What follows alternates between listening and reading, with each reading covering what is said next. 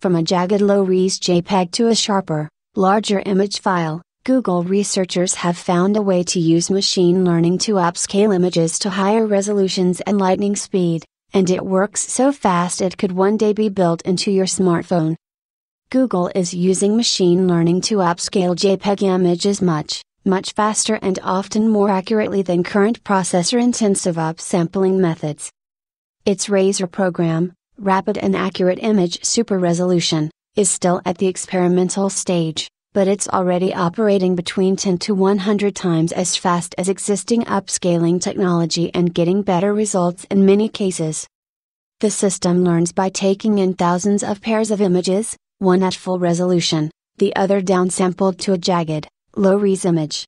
It pores over these pairs to work out which filters it can apply to the low-res image's pixels to get them closest to what's in the full-res file, taking context into account. Within about an hour, it's gone through some 10,000 image pairs and built a pretty decent little knowledge base that it can then apply to any low-res image. Here's an example, going from the original low-res file, to the kinds of results you could expect from a bicubic upscaler in Photoshop, for instance, to the result of the Raisr system. Because it's a learning algorithm, it has also learned to unpack and reduce some of the aliasing issues you can get with close patterns in low-res images.